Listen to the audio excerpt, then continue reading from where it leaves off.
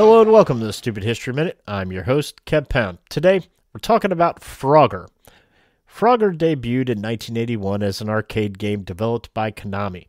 Created by Konami's Frogger team, led by designer Toshio Kai, it became an instant classic. Players guided a frog across busy roads and hazardous rivers, aiming to reach its home safely.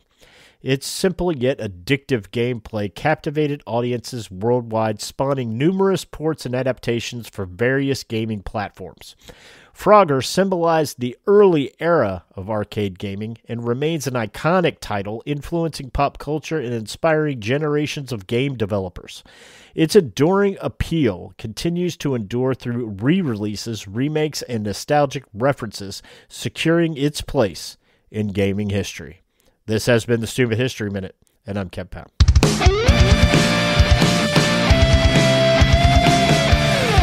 This podcast is a production of Unfiltered Studios. If you would like to know more about joining Unfiltered Studios, please visit our website at unfpod.com for more information.